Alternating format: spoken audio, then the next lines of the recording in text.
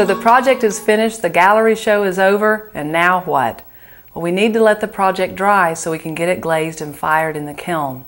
Preferably, it's nice if you can have the students lay their project as they finish in the same spot it will be when it's time to glaze. That gives less opportunity for breakage. You need to let the projects dry in a place for 7 to 10 days. You need it to be bone dry. That means all the moisture has evaporated out of it.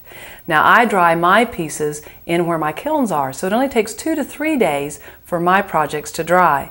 But if you're trying to rush your projects, don't put a space heater in, because that's not going to work. The best way to kind of rush your projects dry is with a big box fan. Turn it on low, not directly on the projects because that will dry them unevenly, but just get the wind or the breeze blowing in the room where your projects are, and that will completely dry your projects out, probably in about 3 to 4 days.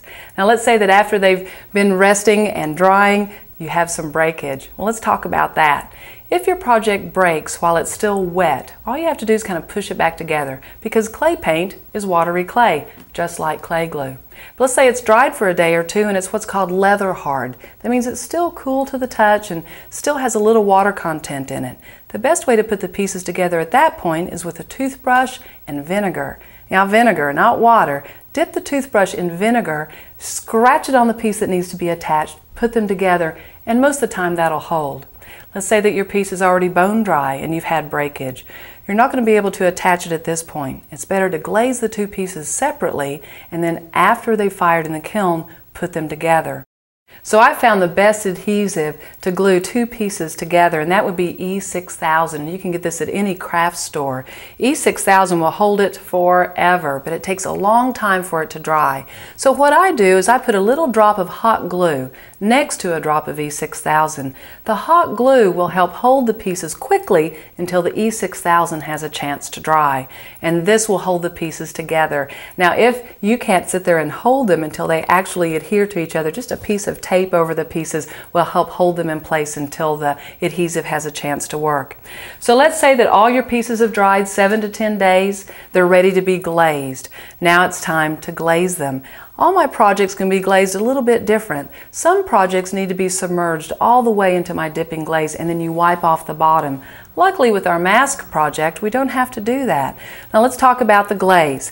The glaze will be sitting in your bucket. It usually settles to where the powder content of the glaze is in the bottom of the bucket and it's a little watery or watery glaze at the top. So you'll need to stir your glaze. Just a good stick works really well. If your glaze has been stored for a long period of time, you may need to get what I call a mixer, and it's really just a paint mixer that you put on the end of a drill, and you can use that and that'll mix it up as well. So you want to stir the glaze until it's the same consistency all the way from the bottom to the top. And now it's time to dip the project. Don't be scared of the project. If you followed the Clay Lady rules to make it thick as an Oreo cookie and put together with clay glue, your project is going to be durable. You don't have to do that traditional bisque firing to make it hard as a biscuit to glaze.